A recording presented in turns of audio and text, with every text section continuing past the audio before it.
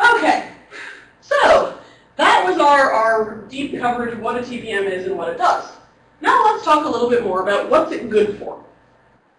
So the big benefits that we get from the TPM, and you know, all those little tiny functions, we can do neat tricks, but fundamentally, we usually want a TPM because we want one of machine authentication, because I want to be able to know exactly which machine I'm communicating with, attestation, where I want to be able to make a claim about my machine's state to some other party, and we'll get to formal definitions of that later. And data protection, where I want to make sure that some of my data is kept secret against usually software threats. So machine authentication is in many ways the easiest of TPM applications to roll out. It's the one that you basically get for free anytime you say, this is a TPM key. It's awesome. So we can use TPM keys to reliably identify a machine for a very simple reason. The TPM is soldered to the motherboard. So any key that is cryptographically bound to a particular TPM, anything that is non-migratable, in that term that I introduced earlier, we know for a fact it's always attached to that motherboard. It's never going anywhere else. So software on that machine can freely use it, but I cannot, no matter what I do, steal that key and take it away to somebody else. So there's two different ways we can use those keys to do machine authentication. The first is signing-based, where I'm basically making the claim that some data at least passed through machine X. We usually say came from. We don't necessarily know where it originated. That's a little more complicated than just a signature. But I can at least say machine X signed this, so I know machine X sent it, regardless of where it originally came from. The other is decryption-based authentication, and this one is one that most people don't think about. It's not quite as intuitive. I can encrypt data and ship it across the network. Heck, I can publish it in the New York Times, and I will know that only machine X can read it. And I can use this for secure data distribution, but I can also use this to say anyone who shows up with that data in hand, well, machine X must have read it. And depending on how I design the protocol, I might even be able to prove that that is machine X as a result. And I'll get into a little more detail of what these protocols will look like a little later. Attestation is a word I'm going to be using over and over and over again, in part because this is most of what I use TPMs for, where we want to present verifiable evidence about machine state to a remote party. This is sometimes called remote attestation. In my opinion, that's a bit of a misnomer because remote party, but variations. That verifiable is critically important. The whole idea of attestation is I want to make a claim about a machine, and you don't need to trust inherently that machine is telling the truth. You can actually evaluate the evidence for yourself and decide how much do you trust the TPM, how much do you trust the root of trust for measurement, and does everything there line up? So you don't have to just say, yes, good, no, bad. You can actually check for yourself. So quotes are really that attestation. I'm sending you a signed report of the PCR contents. You can check yourself. Any time that we have PCR constraints, almost any time, NVRAM we can't really attest to remotely, but if we have a key that has PCR constraints, we can use that for attestation also. If I know that a key is only usable if the PCRs correspond to my default corporate image that was installed yesterday, then if I get a report that I know is fresh because it's got a nonce in it, and I say, here, I've signed this report with this key, and that key is locked to that image, you know that that image is currently present. So there are some neat tricks we can play with that.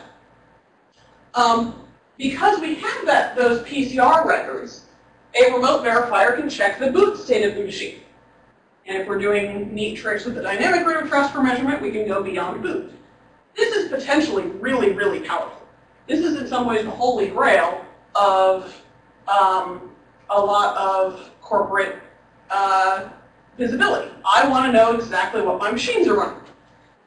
I Unfortunately, it's not quite as easy as it sounds because hashes are hard to interpret, hashes are fragile, making sense of those PCR values is very tricky. You see, and how do I know whether those PCR values are the ones I want? Well, that's a good question. The best we've got today tends to be either this machine was good yesterday and it hasn't changed, and I say it's good because, well, I installed it yesterday and I'm pretty sure that was a good image. Or, in some very rare cases, we've seen people using what are gold disks, where you have an image that is on a CD and you are booting from the CD and you believe that that's to be the case. We're working on getting better at that. There's some neat work going on in the research world in what's called property-based attestation, where I can evaluate not based on what exactly the PCRs are, but what certain, associating certain measurements with given properties so that I can do more fine-grained permissions.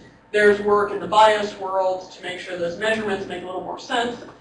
Unfortunately today, these values are very fragile and they are very hard to predict.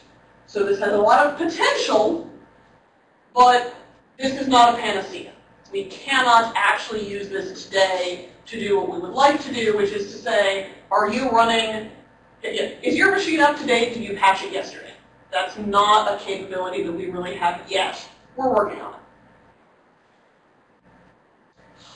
Also, data protection. So we do have people who want to use the TPM for bulk data encryption. You can't.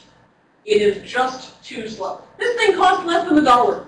We all refer to it as a cryptographic decelerator. It is that slow. Do not try and use this for large-scale operations. And on top of that, because it does only use the public key cryptography, you're taking a very slow chip and asking it to do some very slow operations. So this is not really designed for bulk crypto. On the other hand, it's tremendously valuable if you want to encrypt small, high-value data, such as a symmetric key that you can use for bulk encryption. Or you can use it to protect the rest of your keychain. You can use today, one of the TPM applications that actually exists. If I'm on Linux, I'm running Thunderbird. Thunderbird has its little key store. I can actually use the TPM to protect Thunderbird's key store. So I'm using the hardware-based keys to protect the software keys that PGP keys or whatever, maybe different formats. We've seen it used for password stores. So you can do a lot with this, as long as you keep in mind that if you want to encrypt something big, you're usually actually encrypting the key that you use to encrypt the very large thing.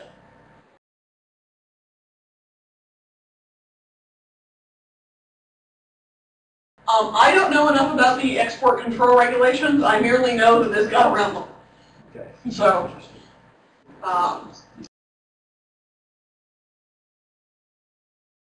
exactly.